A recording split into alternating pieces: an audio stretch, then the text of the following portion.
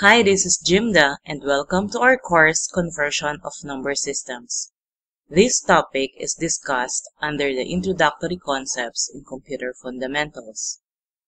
The course is studied by many computer-allied courses such as Computer Engineering, Computer Science, Electronics Engineering, Information Technology, Systems Analysis and Design, Computer Languages Programming, Memory Addressing, IPv6 addressing, digital communications interfacing, and more.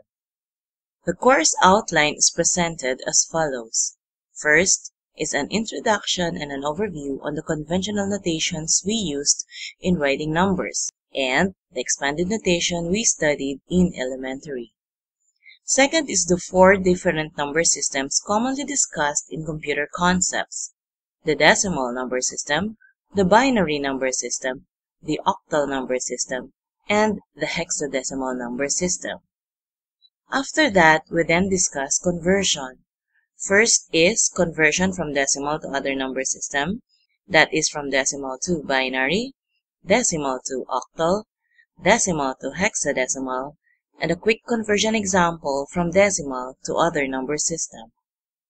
Then we have conversion from other number systems back to decimal, which are conversion from binary to decimal, from octal to decimal, from hexadecimal to decimal, and another quick conversion example from other number system back to decimal.